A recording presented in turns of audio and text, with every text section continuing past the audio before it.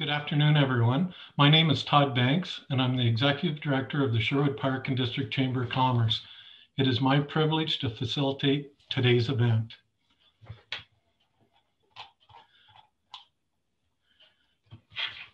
Welcome, Chamber members, Strathcona County residents, and everyone that is viewing from abroad to our first of 3 events that we are hosting this week to celebrate International Women's Day. International Women's Day is a global day celebrating the social, economic, cultural, and political achievements of women. The day also marks a call to action for accelerating gender parity. Significant activity is witnessed worldwide as groups come together to celebrate women's achievements or rally for women's equality. Marked annually on March 8th, International Women's Day is one of the most important days of the year to celebrate women's achievements, raise awareness about women's equality, lobby for accelerated gender parity, fundraise for female-focused charities. The campaign theme for International Women's Day 2021 is Choose to Challenge.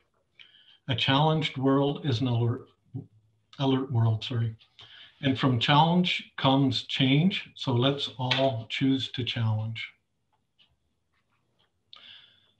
Today, I will introduce our guest speaker, Erica Thomas of Transitional Solutions Inc., and she will deliver her presentation, Intertwining Strategy into Your Business. Following Eric's presentation, there will be a question and answer session, so please write any questions you may have in the chat box. So let's begin. Erica Thomas is CEO of Transitional Solutions, a management consulting firm in both the public and private sectors. Since at the helm, Transitional Solutions has doubled in size consistently over the past 5 years. Now with a team of over 35 consultants, Erica finds herself working more on the company rather than in the company, which led her to create a new venture, Pocket Strategist, where she can embrace her passion for helping entrepreneurs build their dreams. Erica holds a BCom, an MBA, an Economic Development Certificate. At the end of this month, she will have added a certificate in mediation to her portfolio. Congratulations. She and her husband have 4 children under the age of 10 and volunteer and contribute to Kids with Cancer Society and the Children's Wish Foundation.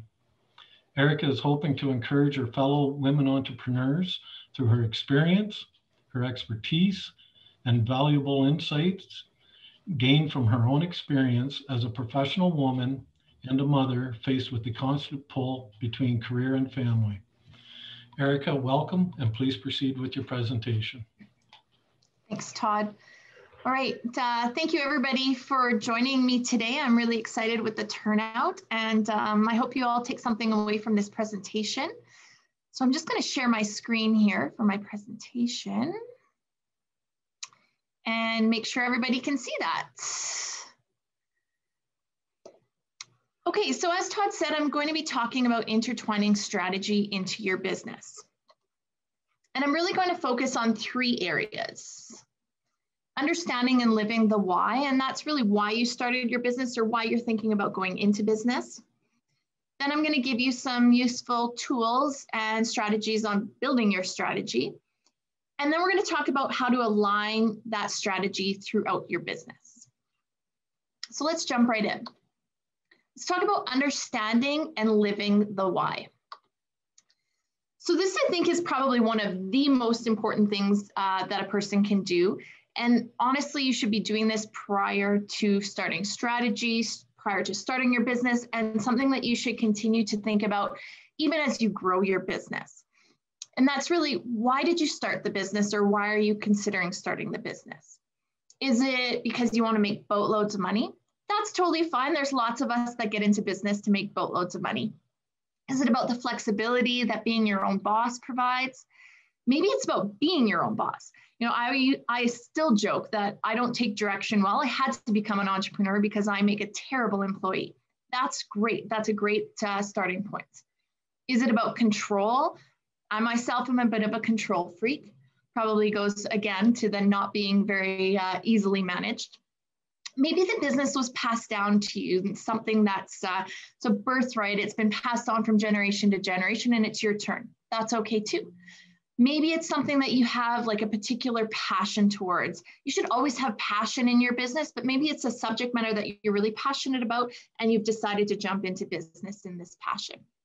Whatever that is, make sure you understand it, you embrace it, and you continue to hold that why close to you. What were your dreams, both in the short and long term for your business? I'm going to tell you just a quick story about why this is important and why it's important to continue to think about the why and why you went into business. One of the businesses that I coach on an ongoing basis, we started about 3 months ago. And when we started talking about, she'd been in business for a year, and we talked about her bottom line. We talked about revenues. We talked about costs. We talked about scalability and growth opportunities. And what she does is she has a business where she makes vegan meals out of her home and sells them on a weekly basis. And she has about 15 clients. What she wants to do, though, is expand into a commercial kitchen and offer more meals to more clients. So as we're going through this process and helping her build her strategy, she's talking a lot about this commercial kitchen and getting in there and building the meals. And at one point I asked her, I said, why did you start this business to begin with? Well, she'd owned a restaurant in the past and liked running the restaurant, but the restaurant really tied her to the business, and she didn't have the ability to travel, to take her dog for a walk. She didn't have the flexibility that she wanted. And so she ended up selling that business and then started this business. And so really her why was to own a similar type food business in her passion, which is around vegan meals, but to have the flexibility to do what she wants to do, to travel, to take her dog for a walk, to do what she needs to do. But in building her strategy and in building this idea of moving into the commercial kitchen, she actually was building herself back into the business in a way that she wasn't going to have that flexibility. And it didn't even dawn on her. You know, she was excited, she was building the business, and she thought next step is obviously a commercial kitchen. But when I asked her the why, it was like this big aha moment of, oh man, I'm doing the exact same thing that I did before. And so we were able to shift our strategy and start to build her business in a way that pulled her out of working in the business, giving her more ability to work in the business. And so that's why it's important to continually remember your why. Why did you start the business? What do you want to get out of this business, so that you don't build your business in a way that's contradictory to that why? I think it's also really important to understand what drives you and motivates you in your business. What gets you out of bed? What excites you? And make sure you harness that, and make sure you build yourself into the parts that you love, the parts that you're passionate about. And on the other side, what don't you love doing in your business? Because when you get to the point where you need to bring more people on board to help you in your business, bring people on board to do the stuff you don't particularly like to do. Do the stuff that you're passionate about, the things that get you up out of bed in the morning, and hand the other stuff off. One of the first things I handed off in my business was writing proposals. I don't like writing proposals. Love working on projects, love building this business, hate sitting down and having to write it all down. And so that's the first thing I brought on board when I got to the point where we grew to a point where I could bring more people on board. Again, I think it's really important to check in regularly to ensure you're staying true to your why and to see if your why has changed. Sometimes our whys change. You know, if you've been in business for a long time, the reason you went into business to begin with may have changed. Maybe you first went into business to make boatloads of money and you were totally okay with working a 60-hour week. But then your life has changed, and maybe now you have a family, or maybe now you want to travel more, and that why has changed. That's okay. You just have to strategize and build your business around that. If you're in a partnership, ensure that your whys align. That's really important as well, or that they complement each other. And here's sort of an example of why that's important. Assume you go into business with somebody and you, let's say you start a consulting firm. One of you in the background, your why is you want to make boatloads of money, which means you're totally okay with working a 60-hour work week. Whereas your partner went into business for themselves because they wanted flexibility. They wanted to be able to travel and golf and fish and ski and do all those things.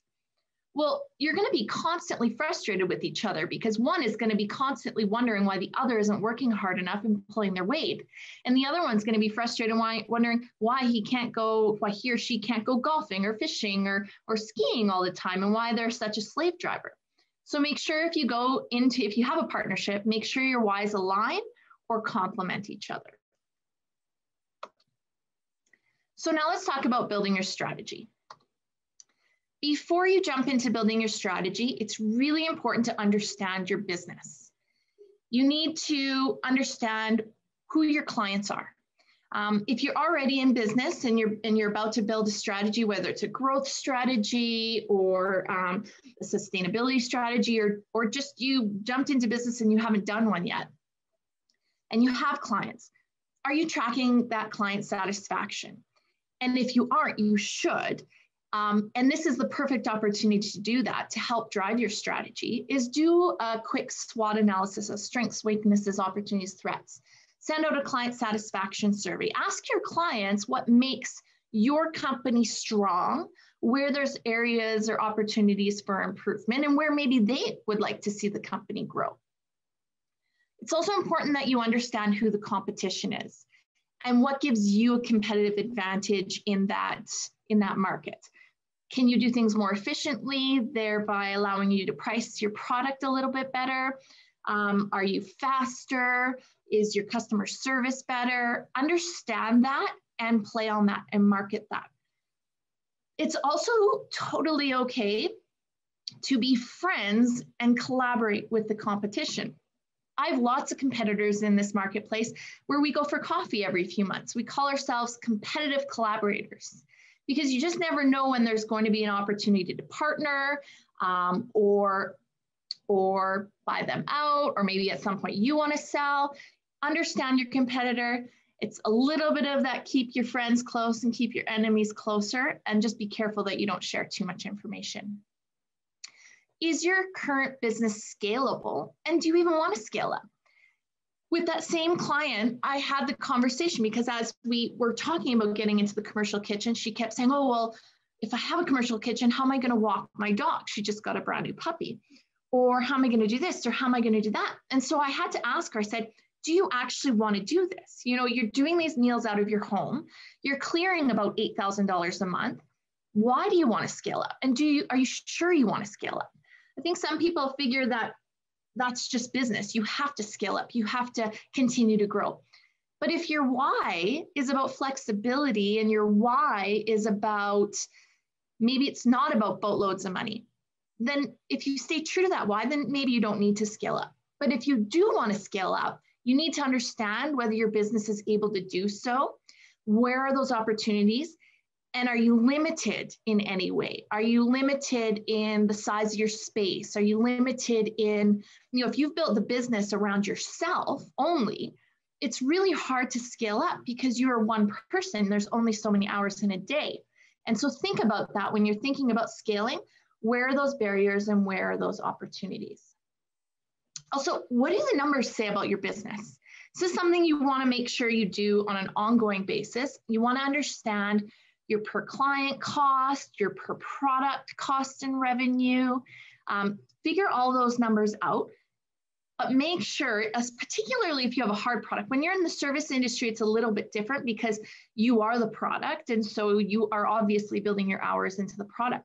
But the amount of clients that I've coached that have sort of like a tangible product that they sell, where they develop the per product cost to their client without putting their time into that product, is insane. So please make sure as you're pricing your products and as you're developing those spreadsheets and your numbers, make sure you're building your time into those budgets. So I am a fan of the SWOT analysis. There are a number of different types of analysis that you can do on your company. You can do a SOAR, you can do a PESTLE. I'm a fan of the good old-fashioned SWOT analysis. I think the biggest part on the SWOT analysis is do it yourself, invite your clients to do it, invite your staff to do it, invite your partners to do it, invite your suppliers to do it, anybody within your sort of value chain, invite them to do a SWOT analysis on your company. Allow them, and maybe it's your company, maybe it's a product line, but get them involved, and it can be done through a simple survey, through SurveyMonkey or another tool. Get them to identify the strengths of your company, the weaknesses, identify opportunities and threats. I think the biggest thing here, and I'm going to say it over and over and over again throughout this presentation, is make sure you're also involving your team in these processes. Okay, so what should the strategic plan look like? I will say that there are a lot of strategic plans out there that are giant documents, and they look beautiful on a shelf, but they are really, really hard to implement. So the key things in a strategic plan, so you don't overwhelm yourself, are what I have on the screen here. Vision, that's kind of your why. It's your pie in the sky. It's in a perfect world with no barriers. Where am I going to be 5 years from now? Your values, I'm not going to take you through a values exercise today, but that's your typical sort of, we value integrity and honesty and customer service. And that's kind of more internal to you and your organization. I think history is a good thing to put in here. I'm not going to take you through it today, but I think having a history in your strategic plan is a great way to monitor where you've been, particularly when you continue to update your strategic plan over the years. It also helps new employees coming in see where the company has been, where it's come from. Put your SWOT that we talked about in the last slide, make sure that's in your strategic plan. Then the next three, this is the meat. This is where you really need to spend your time. It's around your key priorities, the key deliverables or results out of those priorities, and the tactical plan. Tactical plan is where 99% of strategic plans fall flat. I've seen it in some of the largest municipalities in our province and in our country. They do a really great job identifying key priorities and key deliverables, and they fall flat on the tactical plan. So I'm going to take you through all that today. So vision. One of my favorite sayings or terms is called your BHAG, your big, hairy, audacious goal. So in your business, you should have a BHAG. Where do you want to be? What's your grand vision? Again, like I said, it's sort of like the realistic utopia in a perfect world where there's no barriers, where you just you achieve everything that you've set out to do. Where are you going to be in 5 years? Dream big. And then think about what needs to change in your business to help you grow. Around that, what do you want to achieve in the next 5 years? Make sure your vision and your why align. That's going to be really, really important. Dream big and focus on success. And think about what your BHAGs are. And if you can dream it, where are you and your company going to be in 5 years? And again, include your team members. I put key team members, but if you can involve all of your team members, do it. I know that sometimes that boardroom table isn't big enough for everybody, but you can involve your team in ways that doesn't mean you're all in the same room. You can involve them in a survey. You could do some workshops. You could even do a virtual session where everyone sort of provides their input. Make sure you involve, if you have a board of directors, if you're incorporated and you have a board, have your board of directors. If you have business partners, include them and your key staff. So here's some really cool sample vision statements that I wanted to share with you. Amazon, our vision is to be the Earth's most customer-centric company, to build a place where people can come to find and discover anything they might want to buy online. LinkedIn, create economic opportunity for every member of the global workforce. That's a pretty cool one. Like that's a BHAG if I ever saw one. Zoom, we're on a Zoom today. Video communications, empowering people to accomplish more. Tesla, to create the most compelling car company of the 21st century by driving the world's transition to electric vehicles. Southwest Airlines, to become the world's most loved, most efficient, and most profitable airline. Habitat for Humanity, a world where everyone has a decent place to live. And I'll share with you my BHAG from 2019 was to increase revenue to 7 million and add 5 new zones outside of Alberta by 2022. Okay, let's talk key priorities. this is where you take that vision and you figure out how you're going to achieve it. What are the key areas that you want to focus on in your business or in your organization to get you to that vision? Make sure there's 3 to 5 of them. Don't do more than 5 of them because then it becomes overwhelming and too onerous. Also, if you have more than 5, likelihood of them being able to be merged together is probably pretty high. So if you can merge some together to make 3 to 5, that's better. These should be high level because there will be an opportunity to get deeper into the weeds when we come up with those key deliverables.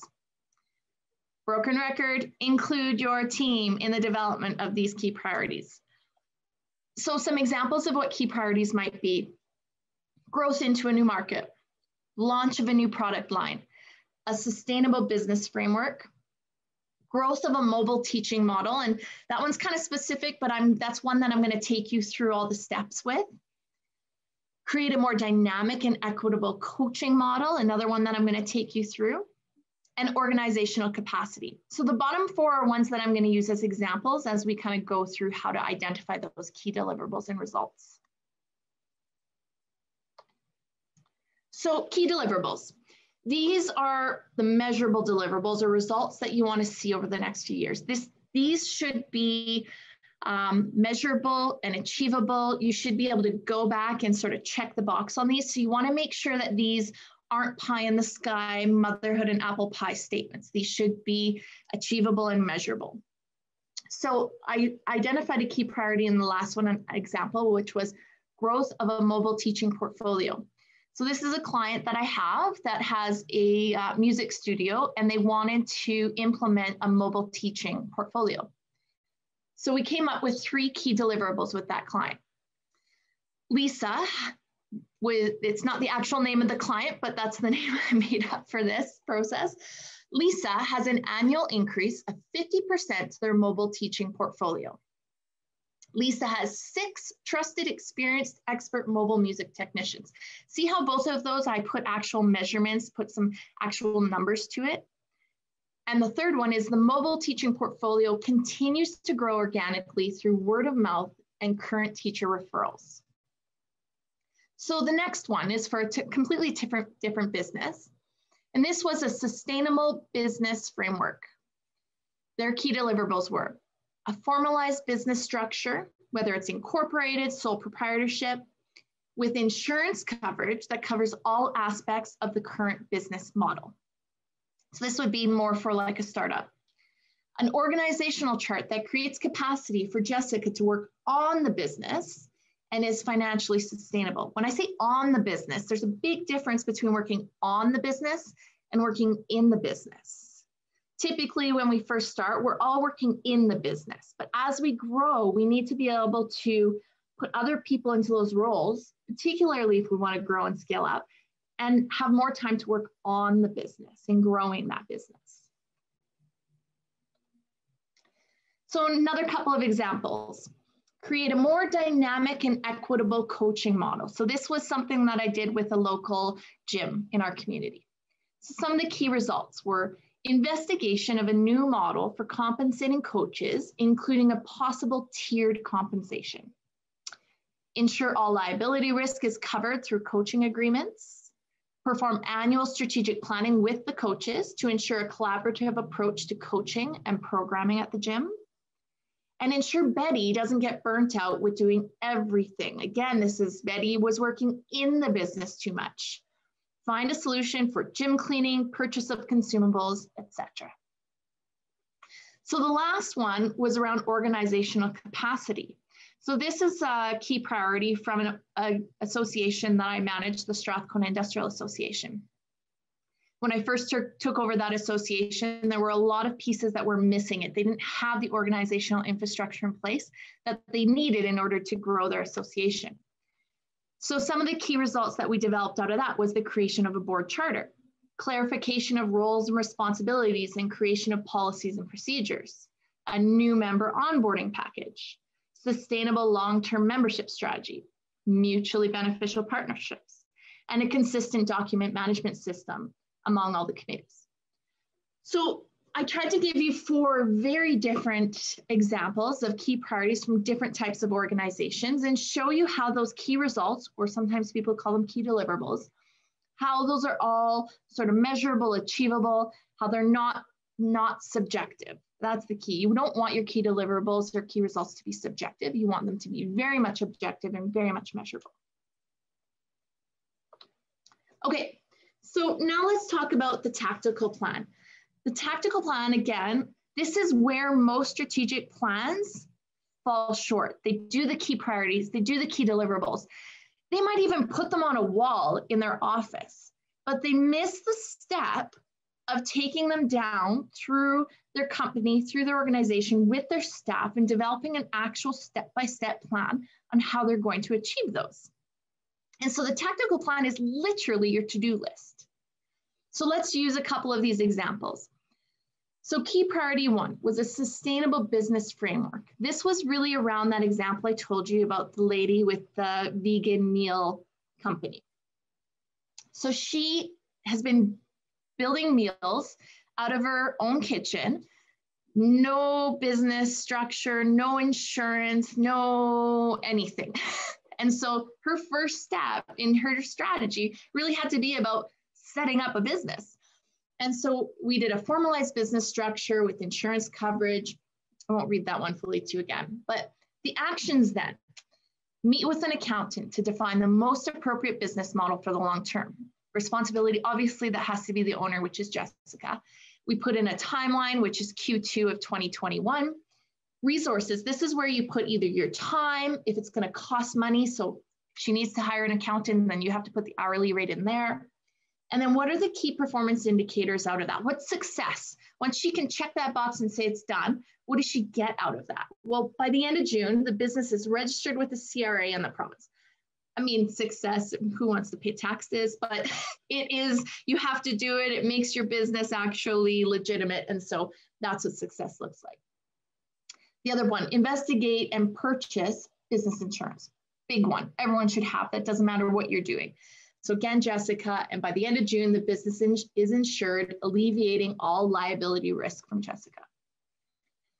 These actions can be as big or as small as you need them to be. So this is your plan. This is your internal document. So if you, for instance, the meet with an accountant, if you need to break that down and say, you know, in March, I'm going to book the meeting with the accountant. And then later in March, I'm going to meet with the accountant.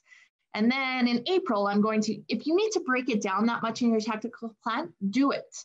This plan has to work for you.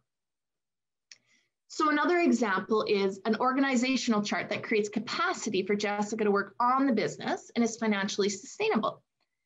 So she has to develop a job description to hire a kitchen manager to get her out of the kitchen.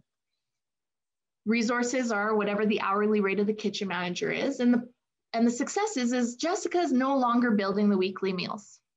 She also had to hire a delivery person. Jessica's no longer delivering the meals. And development of a policy and procedures manual. If she's going to start to bring on staff, she should have a policy and procedures manual in place. Everyone thinks that you don't need this, that it's an extra step until something happens, and then you're wishing you had those in place. So those are just 2 examples of tactical plans. But I think the biggest piece with tactical plan is it truly is, it helps you see the step-by-step actions that need to happen in order to achieve your key deliverables and your key results, which then help you achieve your key priorities, which gets you to your vision. At the end of the day, your strategic plan is just a plan. It's no different than saying you want to go to Disneyland and getting a roadmap. Unless you actually get in your car and drive, get your oil changes, fill it up with gas, book your hotels, it's just a map. So your strategic plan has to be a living, breathing document. It has to be something that you follow. It has to be something that you check in regularly with your team on. That tactical plan, if you do have a big team, that tactical plan should come to at minimum quarterly meetings to check and see and adjust if you need to. That doesn't have to be a static document. You can adjust it as you need. 60% of organizations don't actually link strategy to budget. When we work with municipalities, we take them through the tactical planning exercise so that they can actually, their departments can use that as part of their budgeting process to help them achieve the strategic priorities set by council.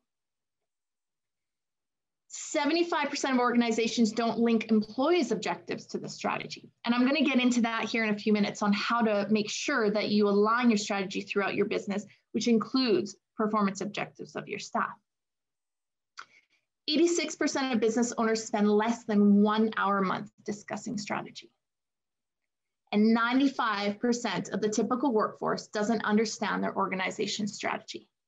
And I can guarantee that likely everybody on this session can go back to a time where they worked for an organization where they had no clue what the strategic vision was, no clue how their job aligned with that strategic vision, no idea on how that all that intertwined in each other. I know pretty much every organization that I've ever worked for, including public and private sector and some of the largest oil and gas companies in the world, failed at that miserably. So let's talk about aligning strategy throughout your business. Communications is huge. Doesn't matter if you have 2 staff or 200 staff, it's really important to communicate. Before you start a strategic planning process, you really should communicate with your staff why you're doing it, because staff get nervous. They always wonder how it's going to impact them. Is it going to impact their job positively or negatively? Does it give them an opportunity to grow, or is there an opportunity where maybe their job isn't part of the organization anymore? So just communicate regularly. Try to involve everybody, even if it's just a survey. During the strategic planning process, communicate regularly with staff, especially those that aren't actually in the room with you. So communicate at the beginning, communicate throughout the process, communicate after. And that's that once the strategic plan is complete, make sure you're communicating that strategy throughout the entire organization and any other stakeholders that may have been engaged throughout the process. So if you run an operation and you've engaged some of your clients in the process, then don't be afraid to share with them your strategic vision and where you're planning on going. Communicate and celebrate all successes as a direct link to the strategic plan. So if you have a strategic priority or a key deliverable to increase sales by 50%, when you meet that target, don't just say, yay, we increased sales by 50%. Bring up your strategic plan and say, we achieved this, and that's how it's going to lead up to this vision. Always align and connect what you do to that strategic plan. If you're a big organization, make sure you assign one designate per area to the organization that will be sort of that strategy champion. They're able to answer quick questions. They can hold those quarterly or monthly meetings to check in and celebrate those successes. So aligning strategy into performance objectives. Every employee in the organization should have some performance objectives that align to the strategic plan, right down to the person mowing the lawn. So if I were to take Strathcona County as an example, and let's say that one of their key priorities is environmental sustainability.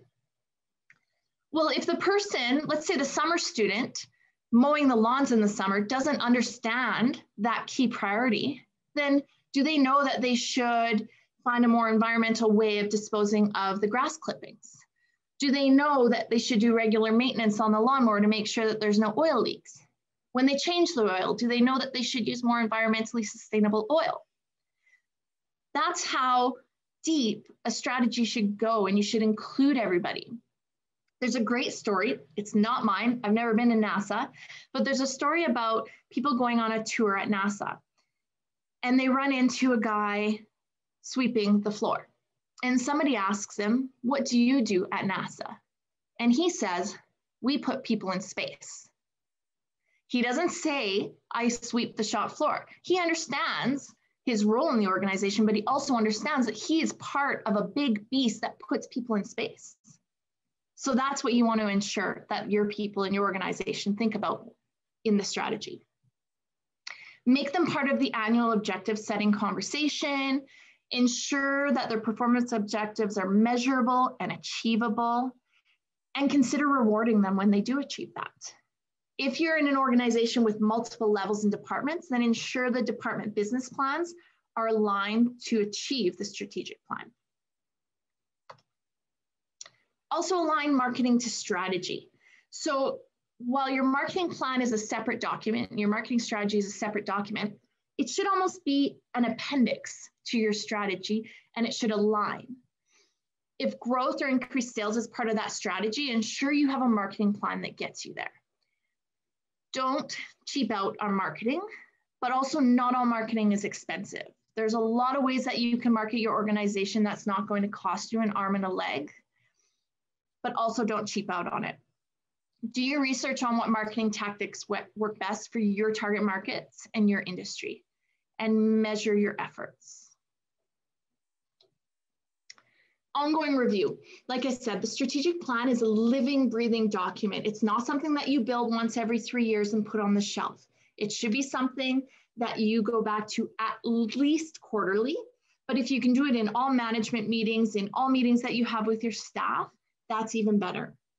For sole proprietors, keep your tactical plan posted up in your office. And likely if you're a sole proprietor, your tactical plan is going to need to be a little bit more detailed as well. And don't forget to celebrate your successes. So I'm going to share with you the importance of involving your team. And I'm going to make this a little bit personal. So my company, Transitional Solutions, in 2019, I brought all of my consultants and we embarked on strategic planning. I brought in a facilitator so that I could fully engage rather than facilitate. We met 3 or 4 times for half a day, and we jointly worked through a vision. We talked about where we wanted to go, how we were going to get there. Notice how I keep saying we. It was my company, I owned it. My husband joined in too, so I guess we owned it. But whenever we met with our team, it was a big we. I involved everybody.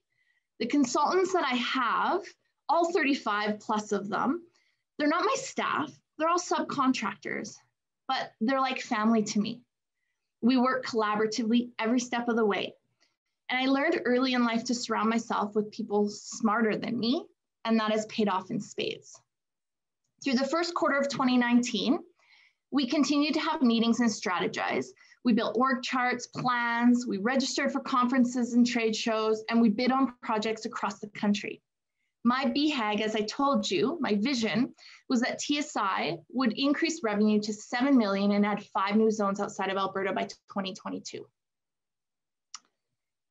And then on May 1st, 2019, my world turned upside down. My 5-year-old son was diagnosed with kidney cancer, and he began the fight of his life. I became incapable of focusing on anything except Ben. He immediately began some pretty intense chemo and radiation treatments. For the next 9 months, I spent most of my time either in the hospital, excuse me, or at home looking after Ben. When I could, I would pop open my laptop while he slept, but my BHAG was the furthest thing from my mind. In 2019, my company had the highest gross revenue of any year by far. We presented at a national conference, we won 2 national projects, and continued to attract more amazing consultants. And I had no part of it. My team carried the plan forward because they were part of the plan. They shared my why. So that's why it's so important that you share your why, that you build this together, that you include more than yourself, because you're only one person and your world could get turned upside down at any moment. Your strategic plan should be something that lives and breathes. If you find something that doesn't make sense, change it. If things change, adjust your plan. If you don't achieve your key priorities, try again. Refine the tactics. Reflect on why you weren't able to achieve them. I don't know, maybe there was a pandemic. That happens, I guess. So that can impact your ability to achieve your strategic priorities. If you fail, try again. So some tips for the entrepreneurs out there. Post your vision and key priorities somewhere where you will see them every day. Commit a specific reward in advance for each goal you reach. Include your team and supports in the celebration. Read, read, read. Read books about your passion. Read books about other entrepreneurs. Read books about strategic planning. I know they're really boring and there aren't very many good ones out there, but read. Keep your brain going and keep moving forward. Surround yourself with people smarter and more successful than yourself. Give back. If you meet a new entrepreneur and you find a way that you can help them and answer some questions, do it. It's good for both of you. It's good for your soul and it helps them. Sometimes you learn something from them as well. Make sure you connect with other entrepreneurs. Find your network, find your group, whether it's through the chamber. I know the chamber has lots of opportunities, whether it's through a Women's Entrepreneur Initiative or an association specific to your industry. Find people that you can connect with. I know everyone knows this. Make sure you have a good accountant, a good lawyer, a good banker, and a great marketer. That is huge. If marketing isn't your area of expertise, find somebody who it is. Don't be afraid to ask for help. Doesn't matter the size of your organization, there are people out there that can help. There's coaches like me, there's groups like the Chamber and Economic Development. If we can't help you, then we can point you in the direction of somebody that can, but don't be afraid to ask for help. This is a big one, and it's International Women's Day. Shout your successes from the rooftops. I'm reading a book called Lean In by Sheryl Sandberg, and she says that men are often seen touting their successes and patting each other on the back, whereas women tend to hide their successes for fear of being judged. Let's stop doing that. Let's share our successes. If you have a success, tell me about it. I'll be the first one to buy you a glass of wine or take you for lunch. Like, let's celebrate each other. Create those networks, whether it's large or small or both. Create those networks. Thank you so much. I just wanted something for me to give back to. So all attendees have access to a strategic plan template. So all the pieces that I took you through, I put it together in a template that you literally can plug and play. If you have questions and you don't have time to ask them today, send me a note. I also do free 20-minute consults. If you want to just have a chat, you have some quick questions, send me a note. Make sure you register on our website. So like I said, I own Transitional Solutions, but I'm starting sort of another new venture called Pocket Strategist, where I help entrepreneurs through strategy. And I'm going to be doing some strategic planning type workshops in the near future. So just check out my website, erica-thomas.ca, and register on there, and then you'll get all the information you need. And I promise I'm not going to bombard you with garbage mail. There's some social media links on where you can find me, and I'm be really excited to answer any questions.